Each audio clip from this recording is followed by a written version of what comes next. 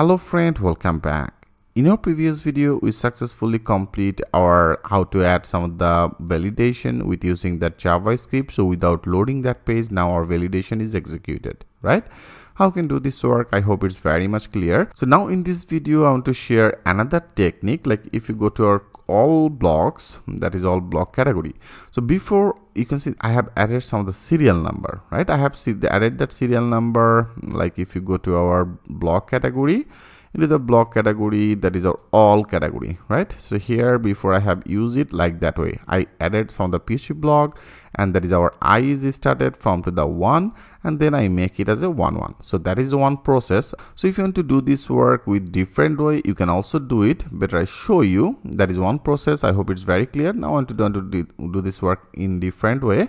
Like I remove it, and that is our block. Okay, block as item.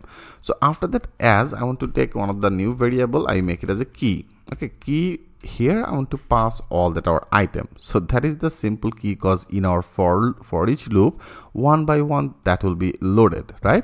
So here I pass one of the key, and that is the key variable. Okay, that is a key variable. I make it as a key that will be as a +1. That means after that 1, that will be again loop it, that will be 2, then again it will be loop it, then that will be 3. The result will be just like that same. So now that is very clean, and I will recommend it to use that things like that way. Now that should be work. Now click on the save all. If you now go, now refresh it.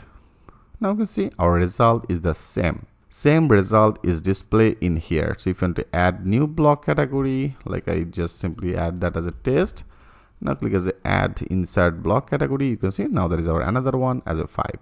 So I have actually shared both of this with you. So that is very basic. So if you want to use it as a key, you can use it, and then you can also use it as a PHP block. Okay, I hope it will help you a lot. So thanks for watching, and I will see you in the next video.